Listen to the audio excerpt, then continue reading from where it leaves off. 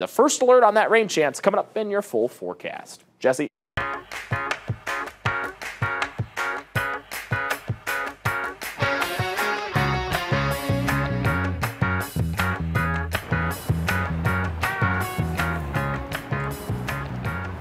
Welcome outside. We have the beautiful, talented Viv Williams with us today. Thank you. Out on our weather patio, and thank goodness for you because we were trying, but we needed the master gardener out here with us. You're very kind. It is not all me. I mean, Steph has done a great job, the general manager, beautiful stuff. But yeah, and I have to say we're being blown away a little bit. Our hair. Yes, right? Our hair is getting a little blown away. That's okay with that wind-blown look. Right. Now, before that we get into the garden, 70% of people, and you said smoke, I agree with that. Yay! We were laughing out here. He just like took his headphones off, our camera person. It's so funny. Yeah. Well, you know, that was just came to mind, right? Right? Not that...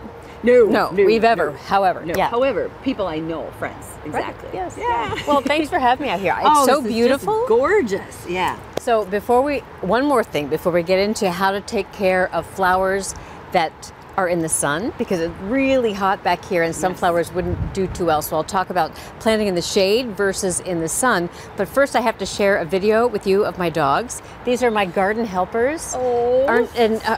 Hopefully the video's up. They've got a video, yep. Isn't it cute? That's little Ruby in the golf cart. She's sitting there sniffing in the front and Big Jeb is behind. I just love them. Seriously. Yeah, they're so cute. How cute. And yeah, we watched it. I got a sneak peek ahead of time. Do they ever dig stuff up? Are they trouble? Yeah, totally. And they like to jump up in the beds and sometimes sit on things. So thank you. They try to help, but not really. So let's talk about these plants, shall we? I'm excited. So these are so beautiful. So out here it really, really bakes. And if you're in an area where the sun beats down on flowers, you want to make sure you have flowers that can withstand the heat. Okay. These petunias, these pink ones, are fabulous for that. Lantanas as well. Sunflowers. We might run into a little bit of problem with the New Guinea impatiens because these don't like as much sun.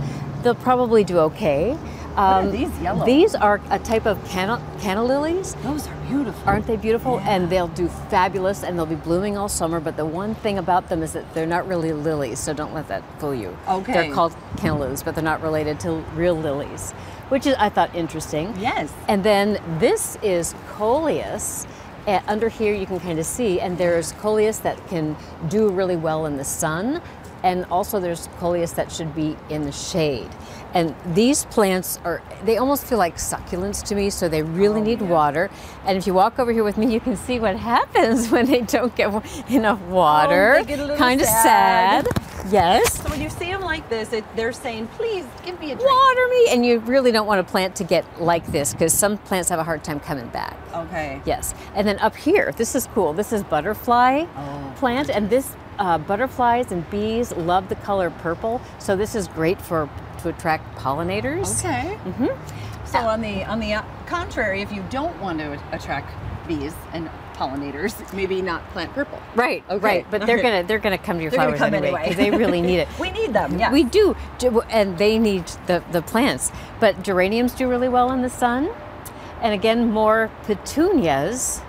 And petunias used to be so boring. They were like red and white. Now they come in every color. It's beautiful. So how is that? I think that they, just develop different varieties, cool. and and people who are obsessed with plants like me, they get scientific about it and propagate new types. So it's kind of cool. I knew you would know the how of that. I'm sort of know the how, but yeah. So these need water too. These are kind of like limp, and that you really just have to be careful about that in the sun.